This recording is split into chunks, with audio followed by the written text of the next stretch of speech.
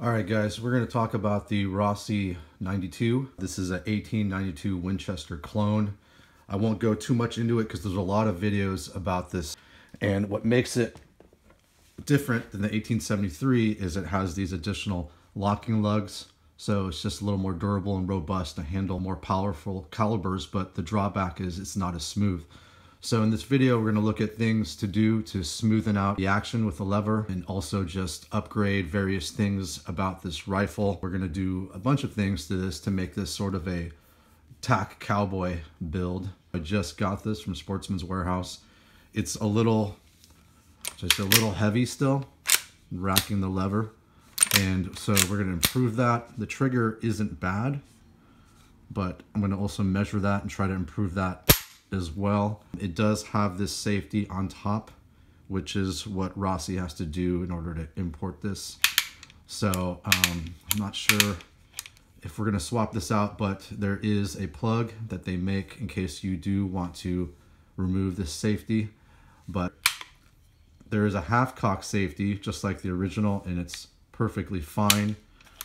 So there are some things that we're going to do with this to smooth it out, hopefully lighten the lever. Right.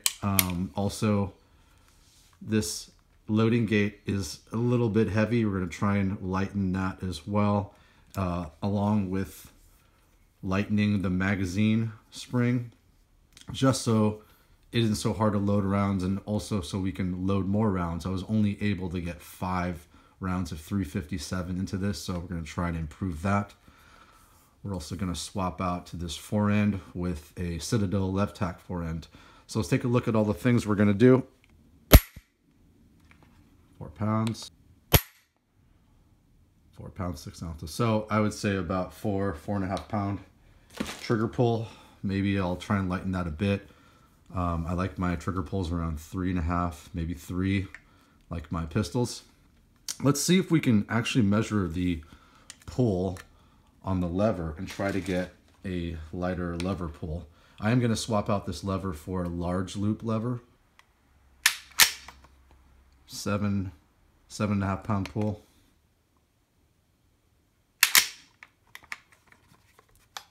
8 pound pull. So, I mean, it's about a 7-8 pound pull on this lever, and let's see if we can lighten it up.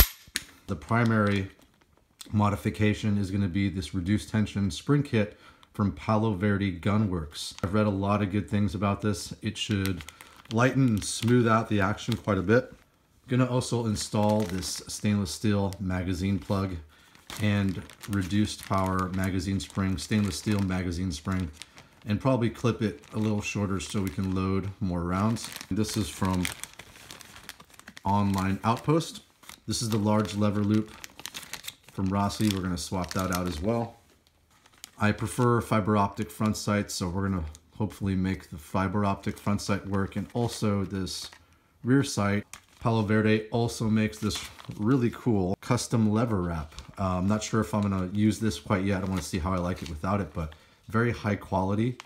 And there's even a DVD instruction. Palo Verde makes a lot of cowboy action aftermarket parts, so make sure to check them out. Last but not least, here's the Citadel Levtac forend. I've already installed an M-lock handle on this. All right, build is done. A little old school, a little new school. This is my tactical cowboy. First thing you'll probably notice is the new Citadel Levtac handrail, M-lock forend.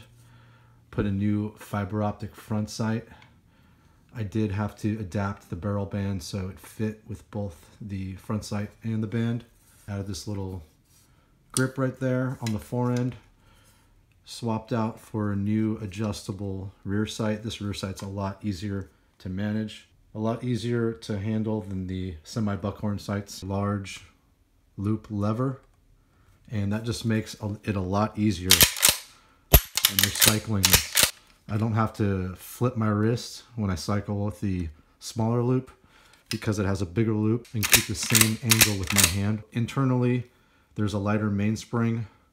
There's also a lighter ejector spring, so the shells don't go flying 10 feet away. I did some light polishing on some of the plungers, so on this lever plunger. You can't really see it, but it's right there. Did some polishing, so it opens the action a lot easier and it returns the action. So this is a lot slicker than before. It's actually really nice. Kept the safety there for now. It's really just there to get it imported, but might be kind of nice to dry fire it a lot with that safety blocking the firing pin. But it's very smooth. Also, I released some tension on the loading gate by removing some material on the loading gate. Inside the magazine, which you can't see, magazine spring is now stainless steel, and I shortened it.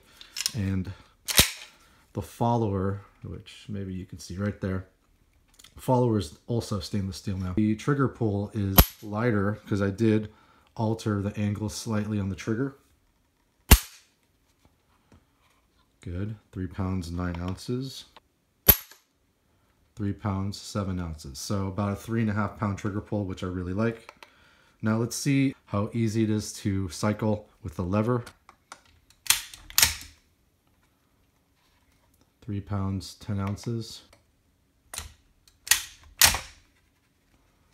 3 pounds 6 ounces.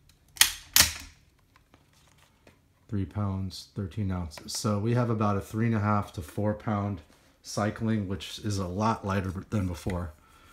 And so I can't wait to test this out.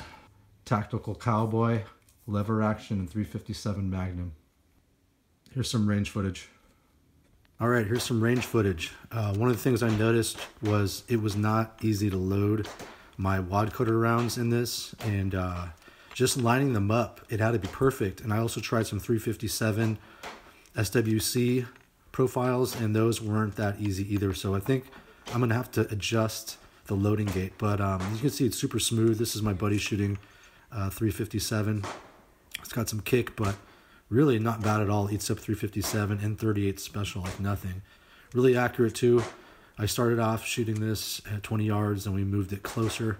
So this is a pretty sweet and fun rifle. You're just gonna have to mess with your rounds and or the cartridge guides, which I will modify. I'll probably put some shims in just so the cartridges line up a lot better and load easier.